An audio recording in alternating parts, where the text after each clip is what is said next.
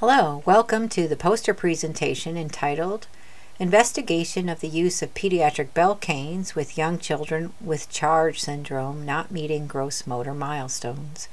This project is funded by the Charge Syndrome Foundation.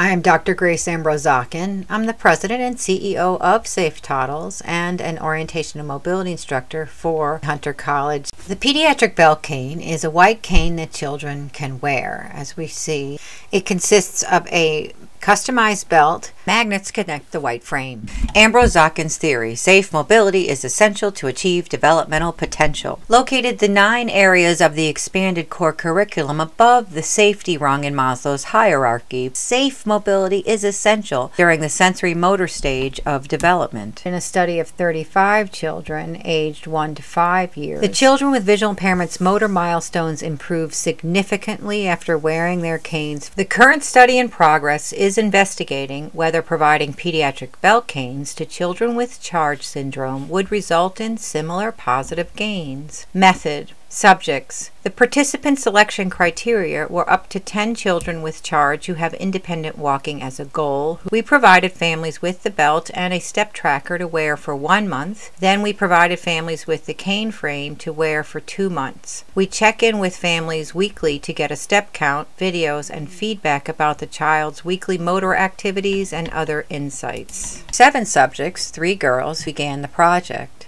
Preliminary results: motor skills before and with bell canes by age. Participant 1 was a 22-month-old when he began. Although able to walk, he requested to be carried or pushed in a stroller. He was unable to use a handheld device, and wearing his cane, he walked happier and with self-confidence. Good job. Turn down this way, Bubba's. Good job.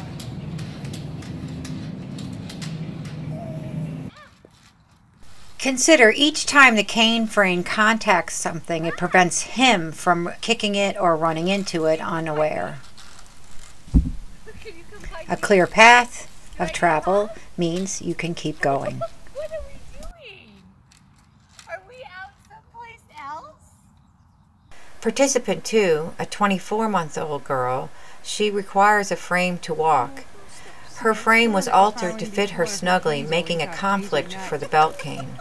Her mom was only able to practice walking with the belt cane without her frame for support. A child who needs both balance support and path information, it's recommended they use them together. Participant 3, 42 months, he walks with and without a frame. However, his mom indicated that he signs done after wearing his belt cane and appears not to want to wear it, although that sign also appeared in other videos where he was not wearing his belt cane. Yet all video indications also suggest that he walks better when wearing his belt cane. Notice his hands held at high guard, and his gait is less steady when compared to the belt cane conditions. Participant 4, 57 months old. He typically walks without a frame in his videos. We're not going outside. No, that way. It's rainy. It's rainy outside. It's rainy outside.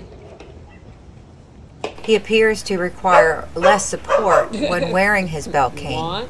He also seems to walk more and requests to walk outside with the belt cane on compared to without it.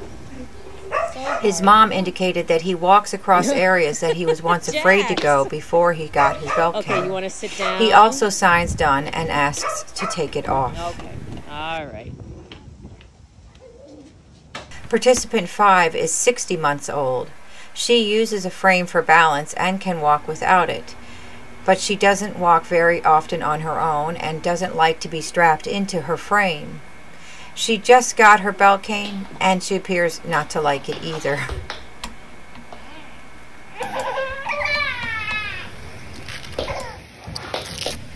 Preliminary results suggest these children with Charge syndrome benefited from wearing their belt canes and suggest that it is important to find ways to encourage them to increase the amount of time they wear them. The belt cane provides a tactile substitute for the missing visual information needed for balanced, safe, and self-confident walking. Thank you. For more information, please go to safetoddles.org.